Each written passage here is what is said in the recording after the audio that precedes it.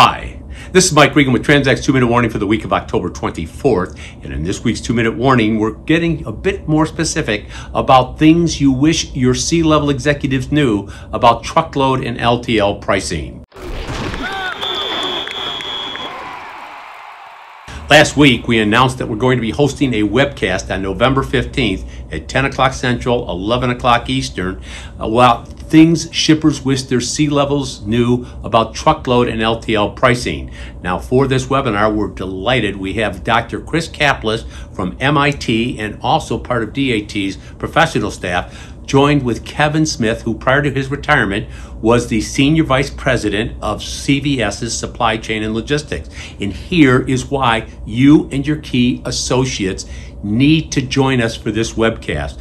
One of the things that Chris did at the CSE&P annual conference when he gave this outstanding presentation was articulate the types of things which make sourcing transportation different than sourcing normal commodities. And if your C-level executives don't understand this, they're going to be asking a lot of questions and putting a lot of pressure on why our freight rates are not coming down as much as we think they should based on the articles that are appearing in things like the Wall Street Journal and other industry publications. So after last week's 2-Minute Warning, some people said, Mike, could you get a bit more specific and give us some examples? Well, one of the things that Chris points out is the variability that is in the typical arrangement between a shipper and a carrier. A shipper goes to a carrier, says, we expect to have this much volume with you over the next 12 months.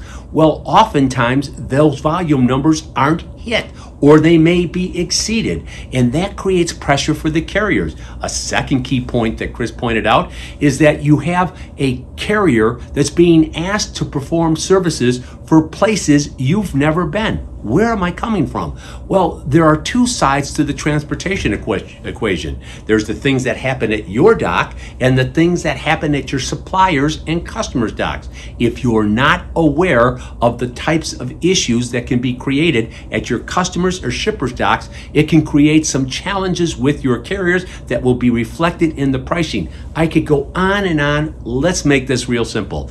Get signed up for our webcast with our friends from CSE&P Center of Excellence, what your C-level executives need to know about truckload and LTL pricing. It's going to be a solid 10. I'll guarantee it. Get signed up. We'll see you in November. And we're doing this because with each and every 2-minute warning, we're here to remind you we are on your team.